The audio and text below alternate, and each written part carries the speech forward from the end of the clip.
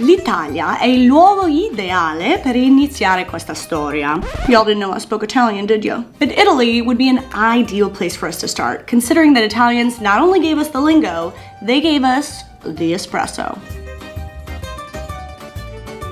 In 1933, Luigi de' Ponti and Alfonso Vialetti partnered up to bring stovetop espresso into the homes of coffee-loving Italians. And thus, the Vialetti moka pot was born.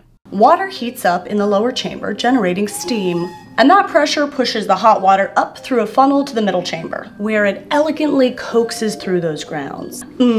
Coffee mud. But the pressure's still on. Defying gravity is tough work, folks, and we've got one more chamber to go. And so, that saturated coffee mud gets pushed through a metal filter on its way to the top chamber, and then, bam! Bam! That'll put hair on your chest.